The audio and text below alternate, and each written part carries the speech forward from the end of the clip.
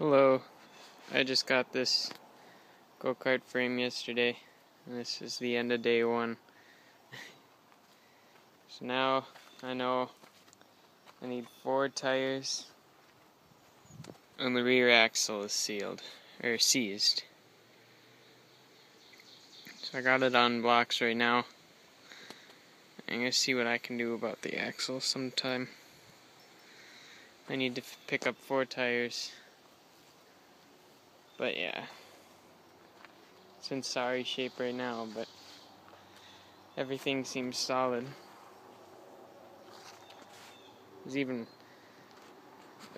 a 4-wheeler brake set on the back, which might be why it's seizing. Might have to dig in and find that out tomorrow or something. Back here is kind of a mess.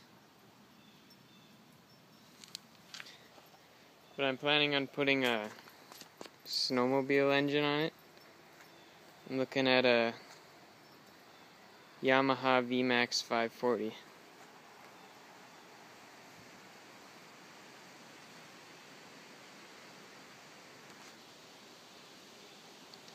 There are 4 tires on it when I got it, but all 4 of them have holes in it.